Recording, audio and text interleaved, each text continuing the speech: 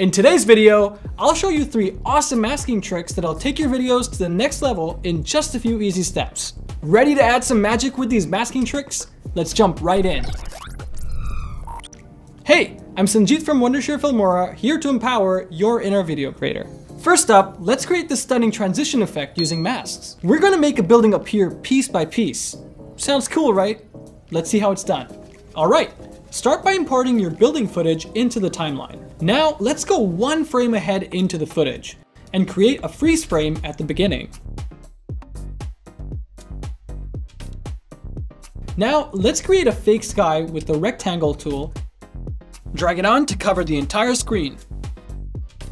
And select the color to match the sky. You can even use stock footage of the sky if you like. Bring that layer below the freeze frame. We're gonna create 4 parts of the building appear, so let's duplicate the freeze frame 4 times. Once you've done that, create a compound clip with these 5 layers. In there, we're gonna divide the footage into 4 sections. Now, let's grab the draw mask tool. So go clip by clip and mask out each 1 segment of the building per clip. Think of it like slicing a cake, but a building, and digitally. Take your time to mask out the segments. Once that's done, adjust the layers so that they appear one after the other, like this.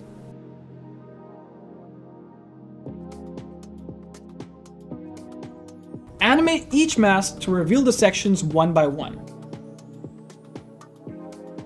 Play with the keyframes to get smooth, growing effect. This is where you'll need to take some time to perfect the timing of the keyframing and finesse it so that it looks smooth. You can try using the ease in and ease out options as well.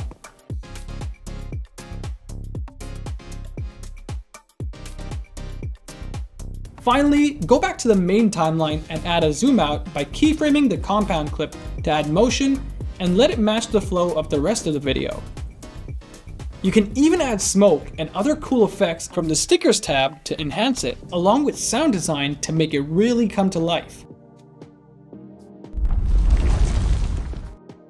On to the next one. Now let's talk about using masking in color grading, like in the iconic Schindler's List. Ever wondered how to make a specific part of your footage pop while the rest remains black and white? Here's how. Okay, so first thing first, import your video into the timeline. Let's duplicate the clip and put it on the track above, and head over to the Draw Mask tool. You can use the AI Smart Mask to select the subject. Outline the area you want to keep in color. You can take your time to be precise here. Next, let's desaturate the background. Apply a black and white filter to everything outside of the mask. Tweak the edges of the mask to make sure it blends smoothly and naturally. Check this out! It adds drama and focus to the scene, making it stand out.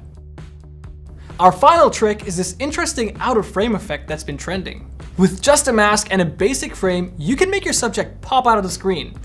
Let's check it out. Import your video and duplicate it onto the 3rd track. Next, use the AI Smart Cutout tool to isolate your subject from the background. The AI makes this step a breeze. Once that's done, it's time to add a crop, or black bars on the top and bottom that can be found here. Place this on the 2nd track between the 2 video tracks. It's like giving your video a picture frame.